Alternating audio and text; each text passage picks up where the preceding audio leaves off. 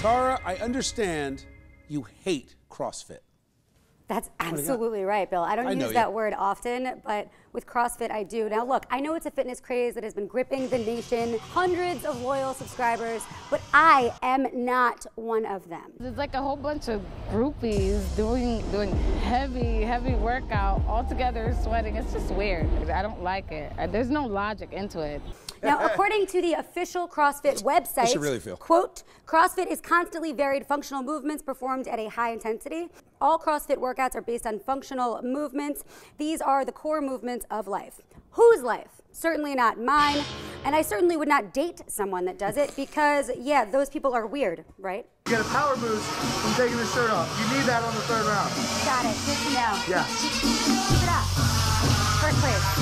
First place, still shirtless. That was until I met Camille. I'm Camille LeBlanc-Besnay, and I'm the fittest woman on earth. Oh, are you now? Who wouldn't want to date the fittest woman on earth? Am I right, Bill? I now needed to take my own look again, because maybe I needed a CrossFit makeover. So I headed to ICE NYC, where two of the workouts in CrossFit are named Fran and Cindy, after women named hurricanes, because, well, the workouts leave you on your back the same way that you would be left on your back after a hurricane or a woman.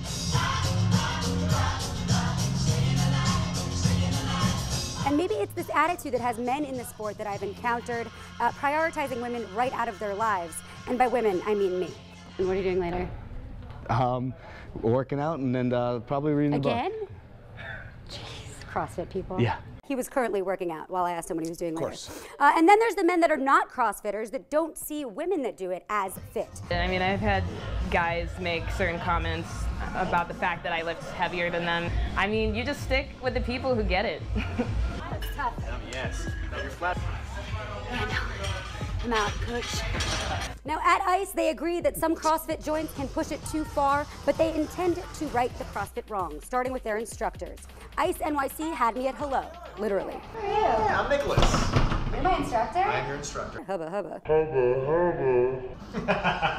Feeling strong already. Nicholas is the perfect catch. He was my instructor by day, but by night, he lights up Broadway production of Jersey Boys.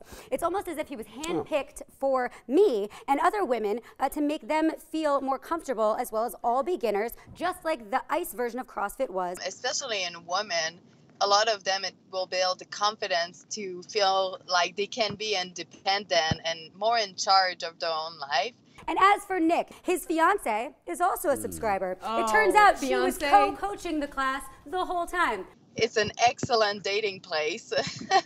I met my husband through CrossFit. So in the end, when it comes to CrossFit, I remain steadfast in my position against it, steadfast and alone.